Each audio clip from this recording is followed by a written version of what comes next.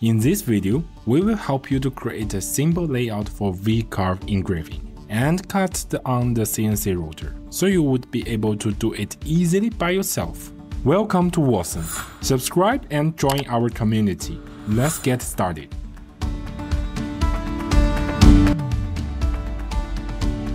Step 1. Creating file. We will be working in the Aspire Vectric software. First, you need to enter the workpiece dimensions into your program. Click on the Create a New File. Once the file opens, a window with several sections will appear on the right. The first section is where we are choosing the type of processing. There are 3 options. Select the first one for now. Second section, job size. Enter your parameters here.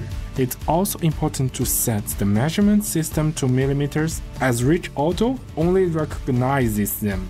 Otherwise, all your calculations could be disrupted. Next, select the position of the Z0. There are 2 options, from the table or from the material surface, choosing whichever is more convenient for you.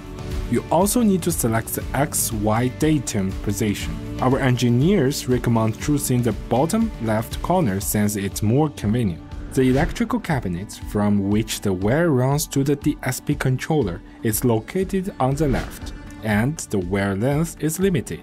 Sometimes it can be useful to set the center as a datum position, especially the workpiece is round. Another thing to note, if you secure the workpiece to the table first, you can move the spindle to it and apply the Use Offset option in the program, entering the data from the DSP controller based on the spindle's position. Modeling resolution and appearance are purely for the project visualization with the software, nothing more. You can choose the different parameters based on your computer's performance. Finally, click OK. Step 2. Layout. Today we will show how to make a simple signboard with the text without downloading anything from the internet. In the created file, select Draw Text.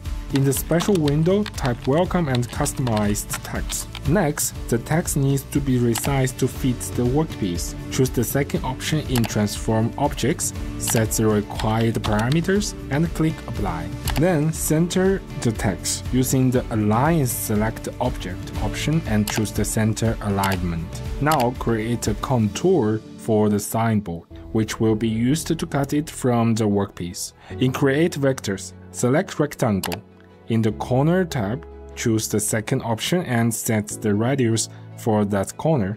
Then set the dimensions. Ours will be 420 by 86. Select the newly created contour and center it, just like the text. Step 3. Add mills and settings. It's time to set the machine parameters. For the letters, we will need a V bit.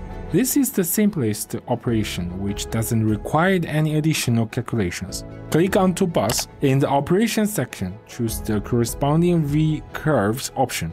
Now for engraving depth. There are 2 ways to set it. The first option, manually enter the value in the flat depth field. The second option, uncheck the box and let the program calculate the depth itself. How does it work?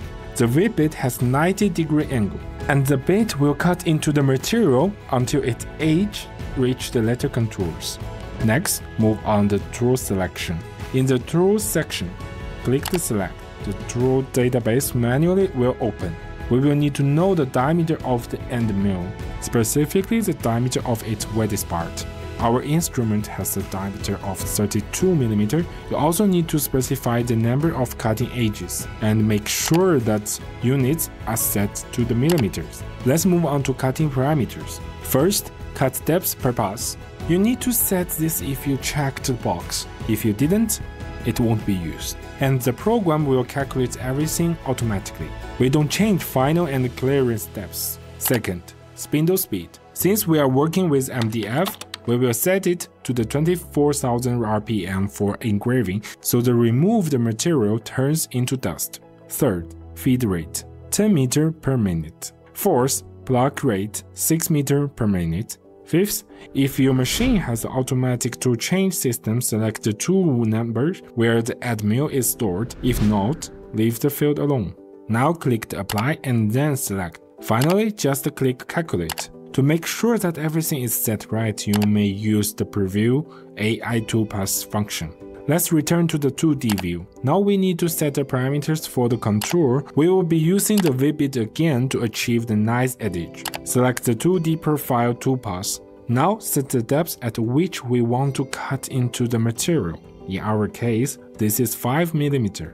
We will move on to selection again, where all the parameters remains the same. Click the select. Since we want to create a clean contour, select on in the machine vectors. The other two options create a sharp outside or rounded inside corners. Now click calculate. You will see that everything looks good, and we can move on to the final step, setting and cutting the parameter for the resulting contour. Open the 2D profile toolpath again, but this time set the depth for the entire workpiece, which is 20 mm in our case. In the machine vectors window, select the outside to maintain the dimensions of the specified rectangle. Now we will need a different tool and add mill with 3 flutes. We can see its parameters on the screen. This tool will be able to cut through all 20 mm in one pass. Select it. Since we will be removing so much material in one pass, we need to add the tabs to hold the sign in place and prevent it from being thrown onto the add mill, which could cause defects. This is done in the Add tabs to the toolpath menu. Set the parameters to 3 × 3 mm. Click Edit. We will need 4 such tabs. Click Add tabs. There, they've appeared.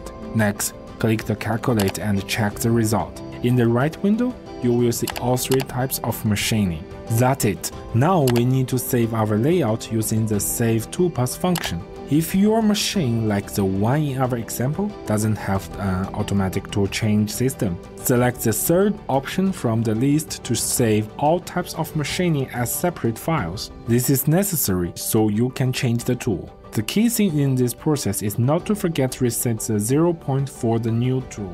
The file should be saved in the G-code RX format. This format is compatible with DSP Rich Auto Controller.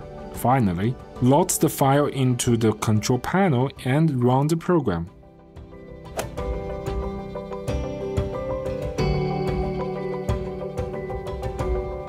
If you have any questions, feel free to leave a comment. Our engineers will help, or contact us via email. Check out other videos on the topics in our playlist, CNC Router Guide. Don't forget to like and subscribe so you won't miss more tutorials. This is Wattsan. See you next time.